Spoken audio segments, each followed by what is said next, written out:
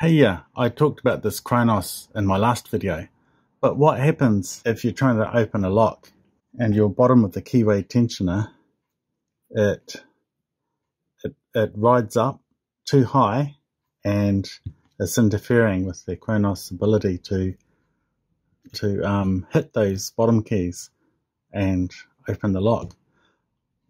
And so you change to top of the keyway tension, and then you try the Kronos, plenty of room,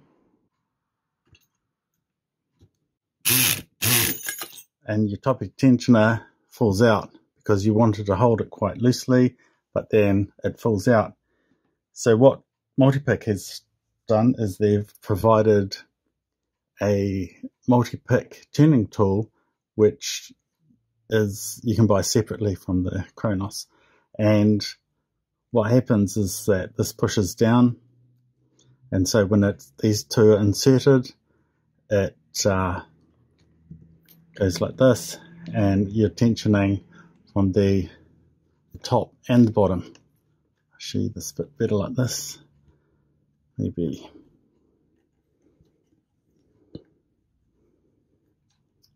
you can see it's tensioning from the top and the bottom. Also, another thing about this is that when it tensions, this is actually on a spring, so you don't over tighten it. You see, if I let go, it springs back. Same with this way, springy. If I let go, it springs back. That's because you don't want to tension this too tight, because this is just thin metal and you might bend them or break them. They do send some spares in case you do, but the idea is that, especially with the Kronos, you just want loose tension.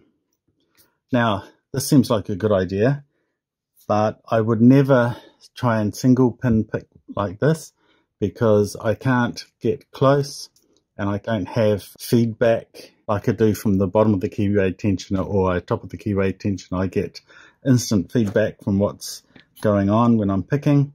Here I don't, and I can't get close, and I've just found it impossible to single pin pick with this. But for the Kronos it's perfect, because I want just loose tension and let the Kronos do its work by whacking those bottom pins to send those top pins above the shear line. That extra distance, if this is not long enough for some locks, they do provide you some spares, and one of them is much longer, and this one here is really good for those locks that require extra distance, so they've thought ahead about that. So let's try picking this. It's locked up.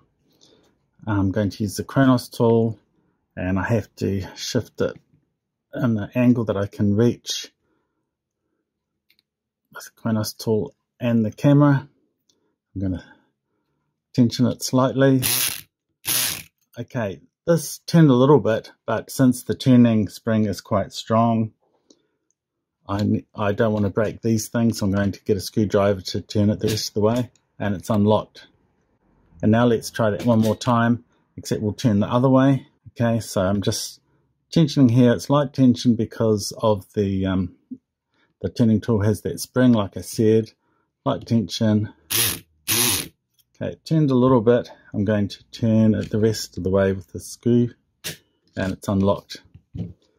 Okay, so this turning tool is an ideal companion to the Kronos or any electric pick gun, in my opinion.